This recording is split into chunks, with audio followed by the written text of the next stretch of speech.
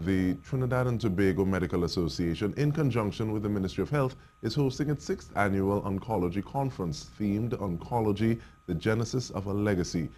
Dr. Nicole Sukan, she's a breast surgeon, and we also have Dr. Philip St. Louis. He's a neurosurgeon.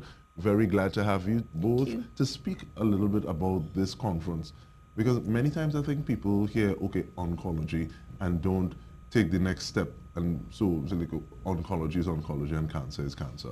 But talk a little bit about the conference, please, guys.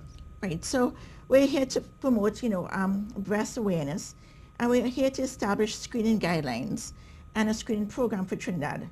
As we know that breast cancer is the most common cause of mortality in women, from cancer, and it's also increasing worldwide. So our goal and vision here is to have a screening program here in Trinidad. I'm wondering how the conference, what are some of the things that the conference is actually going to address to help to bring that to fruition? Well, the first thing we have to look at is gathering data. As far as I'm aware, there's no data specific to, breast cancer numbers and incidence in Trinidad. So our goal is to, start up a program in which we start off with a registry to see, how many women are receiving screening mammograms. And the goal is early detection saves lives. But not only early detection saves lives, early detection and early treatment save lives. And we want to find out if there's a gap between obtaining a screening mammogram, getting a biopsy, and getting treatment. Well, in terms of actually getting the data, you're speaking to the need for getting data, and I tried to do a little online search with the National Cancer Registry, and I saw there were 2 online forms in terms of for download. One was for 95 to 99, and the other one was for 2000 to 2002. No, I would love to believe they have more information, Correct. but in terms of getting that information to the public. But Dr. St. Louis, what are some of the things that will actually be happening during the conference? Well, as you may know, there are many different countries and organizations that have screening guidelines in place. The American Cancer Society, the World Health, the Canadian, the British. There's none that is specific for Trinidad and Tobago or even this region, and how women and men, of course, develop this cancer, at what age, how bad does it get, what methods are available to treat, how reliable is the testing and other such things. We don't keep data on a regular basis. So the intent is to try to first off identify what are the unique characteristics of Trinidad and Tobago and this region that make us different from the rest of the world, that we should treat our cancers that are specific for that. And to do that, we have to have a good screening program. Combined with the screening should be a surveillance program and a registry that now, if you get screened and you're negative and you develop cancer a year later, we need to know that because something went wrong. We have a negative, false negative. Just as well if you have a positive result and you get a diagnosis, 6 months later, and you get treatment a year later, we really haven't really impacted because at that point in time the cancer has gone that much further. As you know, in most developed countries, you get screened and you're positive, you get a diagnosis within a week or 2. And what we're looking at here is to try to identify what are the challenges we face, because that is, it's translated into life and death. And I think that's the goal of this conference, is to try to identify those challenges, put something in place that we can work with, and at the end of the day, 3 to 5 years later, look and see how we need to modify what we have in place to suit this particular community and village. Administrative logistics are one thing, in terms of saying, okay, well, these are the things that we need to put into and form a system with, excuse me. But what about the other side, in terms of actually saying, okay, well, having the facilities is one thing. Having people make use of them is something else. Because actually this month there's an initiative where the people are trying to raise awareness about men's health and prostate cancer, having people getting screened. But if it's there but nobody's making use of it, where are we? I shudder to think of the challenges that we face there, and I've only been back to Trinidad after being gone for maybe 35 to 40 years. I've only been back in a year. And I can tell you, trying to do anything in Trinidad is a challenge. I can only say that I'm optimistic that the present government and other governments to follow will adopt a pattern of trying to implement these measures that are saving to the people and making things more efficient and more effective. And we have the tools. We have the tools. That's what's so challenging, is to know that you have the tools, but I can't say that we're making the best use of them. But speaking about having the tools, what kind of responsibility do you give the people who have the knowledge of these tools to get that information out? And I speak specifically to you, Dr. Sukan, in the sense that some of your areas of expertise include saving nipples while doing mastectomies. I can see some people saying, well, how I'm going to be losing all these feminine aspects of myself, so I don't go in for information because I'm a little afraid of what I will get. Right. And I see this all the time. You know, women are like, I don't feel, you know, unwell. Why should I go in for a screening mammogram? And if I get diagnosed with cancer, you're going to remove part of my breast, and that's going to disfigure me.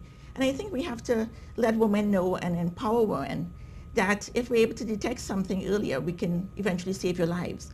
And now we have, you know, we have things like oncoplastic surgery. We have breast conservation surgery, which has an equivalent survival as a mastectomy. You know, get them to know that the cosmesis and reconstruction is so much better. That way they know that ultimately their lives are going to be saved if we can diagnose them earlier. When does the conference take place? The conference takes place on Sunday between, I believe, 8:30 and 2 in the afternoon. And just to add to what Dr. Sukan said, part of the conference is also developing an awareness program. I think that is critical. And part of it is also looking at the governance, which I think you alluded to. How do we put these steps in place? And I think we're trying to work with all the quote the term, stakeholders that would determine that we have some buy-in into a national program to combat breast cancer, starting at the first stage, which is developing screening. And we have to debunk some of the myths that are so rampant in the community. Some of the myths like what? So I get all the time in my office, does deodorant cause breast cancer? It's no. You know, does, you know, drinking bottled water cause breast cancer? And it's no. So there's a lot of myths out there in the community. In terms of dealing with cancer in this region and looking at it as a case, and I say region, Caribbean, and saying, okay, well, we need to treat with it, seeing that it is specific to the region that we're getting certain types of things. What does this mean for also alternative medicine? Or does that have a part to play as yet? Are we looking at how that happens? I think there's always a part for alternative medicine. I always tell people you have to have an open mind. You can't close your mind because of what you know. You know, to the carpenter, everything is a hammer and a nail, you know. We have to have an open mind. But it must be based on some scientific basis and rationale. And not on just what you think or what you believe, because that's where we go wrong. We have to have, you know, some type of scientific basis for adopting a particular strategy or plan. And that's where I think we have most of the problems with the myths or the beliefs. What's your feeling, Dr. Su? I agree. And I think it's public education.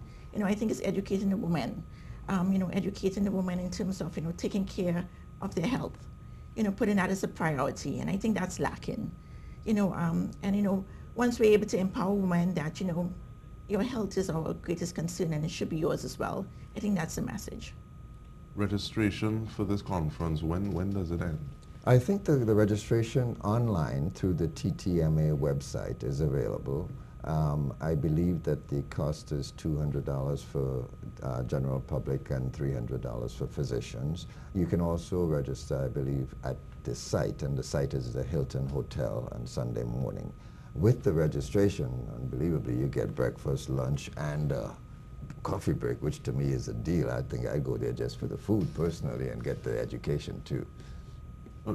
I see there are focus groups, there are different speakers. Can you give me some of those names? I think the keynote, the address is going to be by Mrs. Rowley, Mrs. Sharon Rowley, the wife of the President, Prime Minister.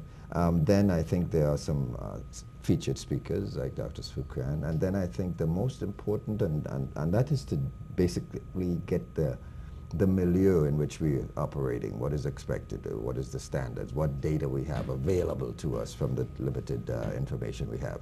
Once that's completed, then we go into these focused work groups. And these focused work groups will be directed in about 4 or 5 areas.